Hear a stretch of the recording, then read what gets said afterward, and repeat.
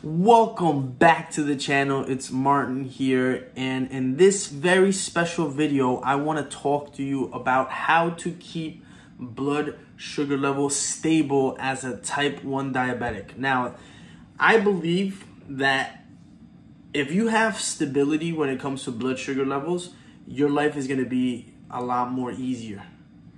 It's going to feel a lot more normal.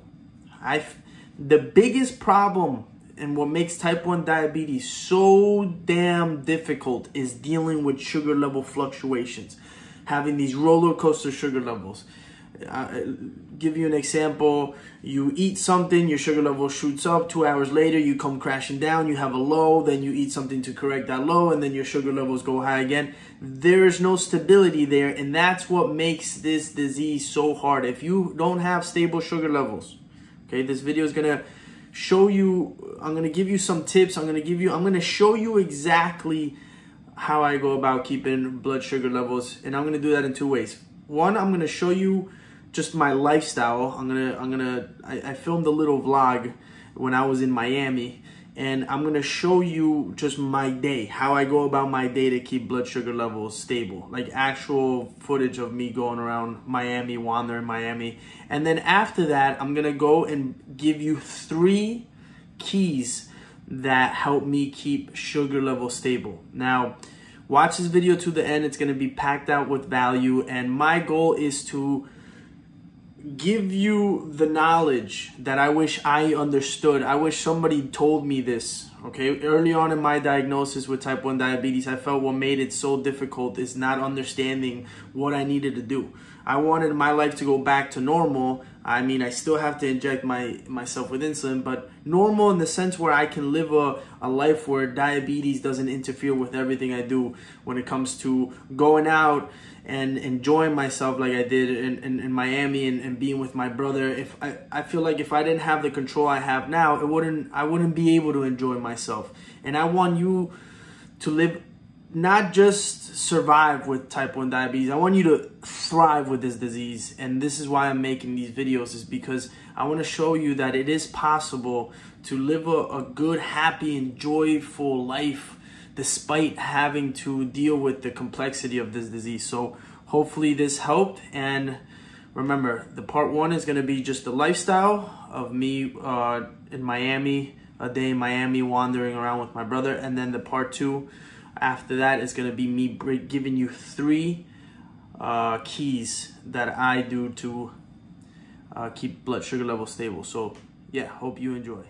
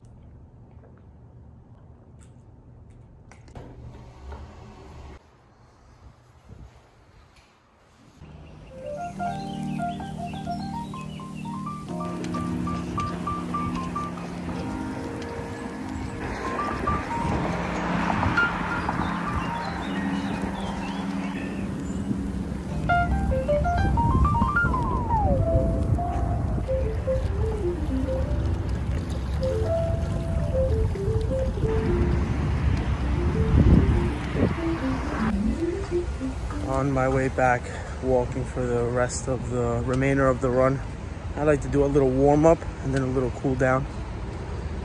My knees are they hurt a little bit, but overall it was a good run. Enjoyed it, enjoyed the view. Now I gotta go back home, take a shower, and get ready for work. So let's do it.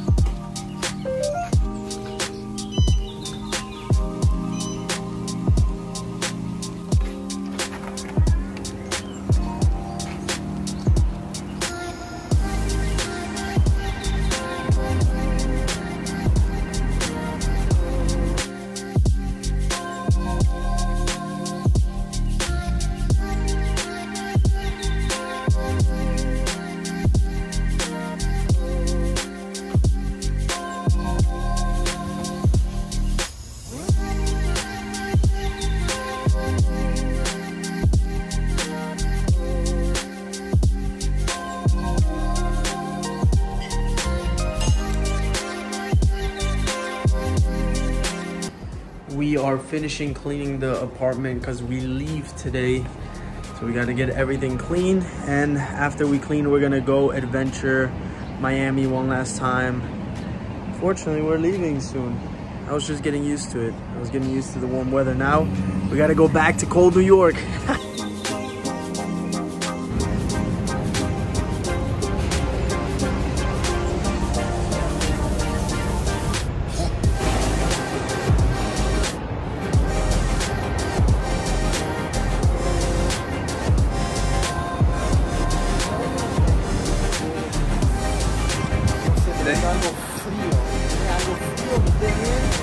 Yo quiero como algo francés. Algo...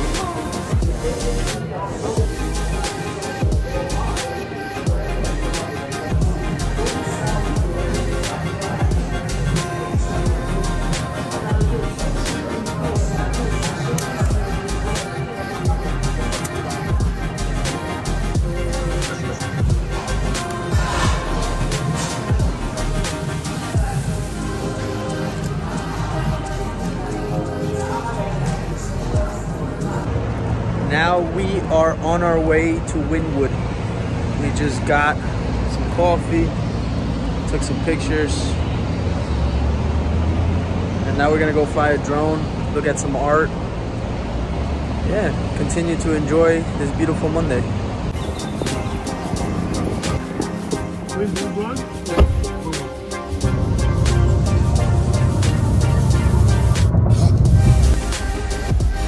Maybe we get some drinks.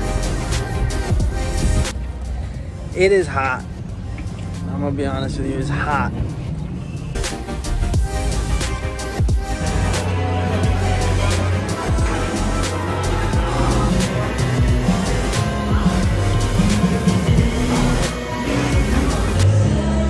I can't tell if this is sweet or unsweet. It has a very unique taste. I forgot what kind of tea they said it was. I said unsweetened.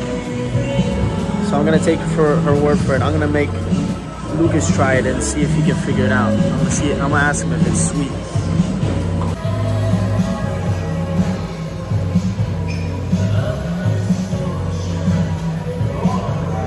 Oh, I dropped the camera. Oops. What do you think? It's good. No, sweet or unsweet? Unsweet. It's unsweet? It has a very unique taste, right? Bitter. Yeah, all right, good. All right, good. Very good.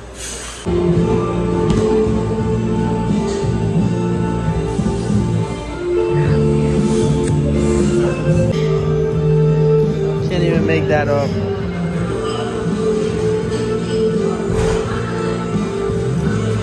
Wow, cheers. So the plan was to make a video here, but it's not gonna happen. It's way too hot. I was gonna make a video outside, but it's not gonna happen. It's just too hot. So I'm gonna make the video that I was gonna make. And also we were flying a drone and it was too windy. The drone almost, we had a whole problem with the drone. I didn't put that on. A lot was going on, but sugar levels are normal. And I wanna make a video.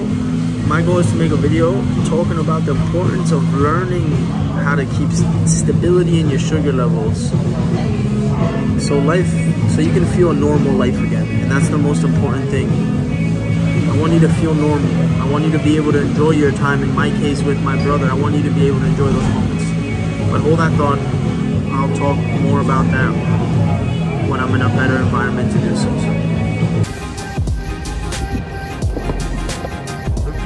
Hello, how are you?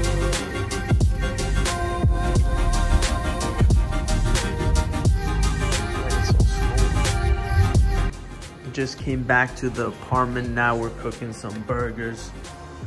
Been munching on some pistachios to make sure my sugar levels stay normal. And also because I'm starving. We're cooking some burgers. Oof.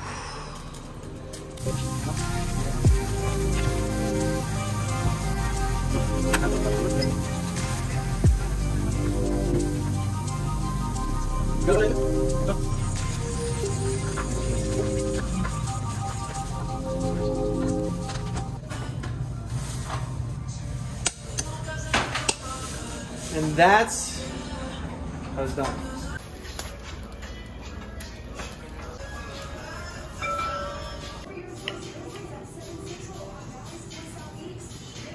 How is it, Luke?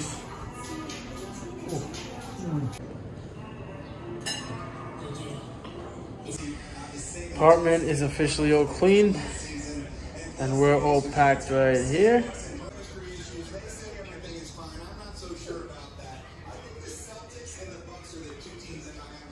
Welcome back. And after that, it was boring. I went to my uncle's house and stayed there, and I didn't want to just film everything. So for the most part, you saw what a day in the life looked like, and I just want to show you and tell you some of the things that I do to keep that stability. And the reason why I wanted to show you first before I talk is because I feel like I'm saying this out of someone that understands what it's like to live with this disease. Okay, I'm someone that constantly has to be thinking about insulin injections, and I'm not reading this stuff off a textbook. This is my actual experience. Now, I realize through coaching other type 1 diabetics that the more focus somebody puts on their diabetes, on their blood sugar levels, the better they are going to be at controlling it. So I want to give you some tips, all right? And the number one tip, okay? And you probably won't even hear this, and no doctor would ever tell you. But the number one tip is you have to make sure that your long-acting insulin is dialed in perfectly. Your blood sugar levels are never going to be stable if your background insulin, your long-acting, or if you have a pump, where your basal is set at, your blood sugar level is not going to be stable if that number is not good. And what do I mean by that? If your long-acting insulin is set too high, right? And if it's set too high, you're gonna have lows. You don't eat anything, you don't do anything, you're gonna have lows because that number is set too high. Now, if it's set too low, then you're constantly gonna go high. The key is to dial that number in very good, so you can go on runs and not have to deal with lows because you have too much insulin in body. In this case, when I was in Miami, I walked over 15,000 steps. And I wasn't going low because my long-acting insulin was set in good. That's number one. I don't think a doctor can tell you your ratios. I believe it's impossible for someone to tell you your ratios unless they're literally going through each and one of your sugar levels daily. I believe you have to really know your body. You're the pancreas now, and you have to understand how to be the best damn pancreas you could be for yourself. And that requires very good you have to really learn your long acting to gain that stability. I remember I worked with one client specifically, and she said, I'm having lows. I have to walk around with juice boxes. I can't even go here. I can't do anything because I'm scared. It's so much fear. Now, all she did, we tracked her sugar levels for a week or 2 weeks. All she did was literally lower her long-acting insulin just by a little bit, and she stopped having these random lows, and she felt stable. That's the power of long-acting. So that's tip key number one, whatever you want to call it. Number two is nutrition. As you can see in the video, I was eating very specifically, and I was eating certain foods that were going to help me keep stability. Okay? I'm going to be honest with you. You might not like to hear this, but I'm going to be completely honest with you. The way I eat in a specific way. I made a lot of sacrifices. I don't eat certain foods, certain carbs to be specific, because I rather have stability than the enjoyment of food. Okay, I'd rather have stable sugar levels than eat a piece of bread and have to deal with the fluctuations. And you can see in the video how I ate at specific times. So for the most part, I went on the run. I didn't eat anything. My sugar level stayed stable. Then I did work. I didn't eat anything because I didn't want to have to deal with insulin and eating. And I wasn't hungry still. But when I did eat, I ate almond breaded milanesas. That's what it's called. And I'm not too sure what it's called. Milanese, I guess it's called in English. I ate almond breaded, not regular white breaded, like white regular breading. it was almond flour breading. And the reason I did that is because almond flour is easier to control the spike. Now then I was drinking coffee after I went on a walk because I know coffee tends to spike me a little bit because of the caffeine. I also put some milk and half, again, for the stability so I can go on the walk. Then I had tea, and then I had a burger. And again, the food that I'm eating plays a big role in my stability. So you have to understand that nutrition plays a big role when it comes to, if you're gonna go enjoy yourself, you rather eat in a certain way that helps you enjoy yourself instead of making, oh, well, this tastes so good, I'd rather just eat the food. And then, you know, you have to deal with the consequences 4 hours, 2 hours later with the constant fluctuation. All right, so number one was make sure your long acting is on point. Number two is your nutrition. Use nutrition to keep stability. And number three is gain confidence in your type 1 diabetes and your blood sugar levels by tracking. Okay, and how does that help with stability? Believe it or not, stability comes when you understand your blood sugar levels, and you understand your blood sugar levels by tracking your blood sugar levels. Okay, that's the only way you're gonna become an expert at your own blood sugar levels. Not by just like random guessing, it's by taking the time to track everything.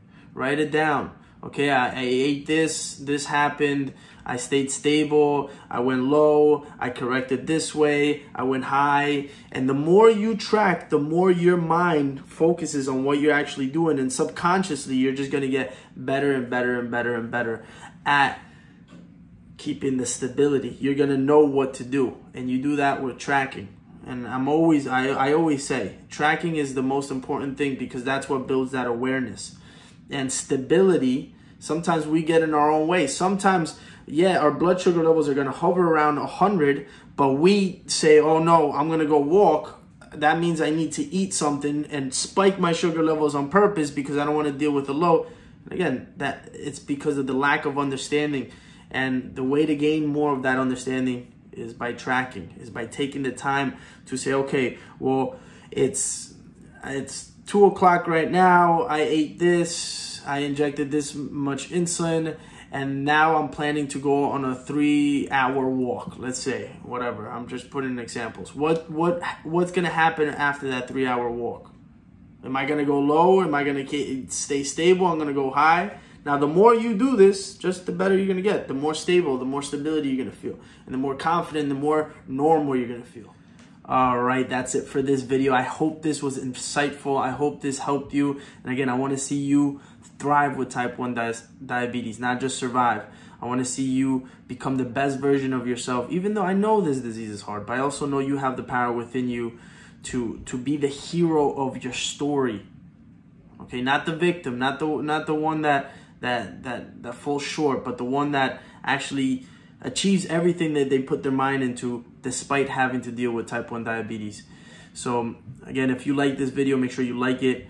Make sure you subscribe to the channel. And also, your feedback means everything to me. Please leave a comment. Let me know you're listening to me. Let me know if my content is useful, helpful in any way. And I hope to see you on the next one.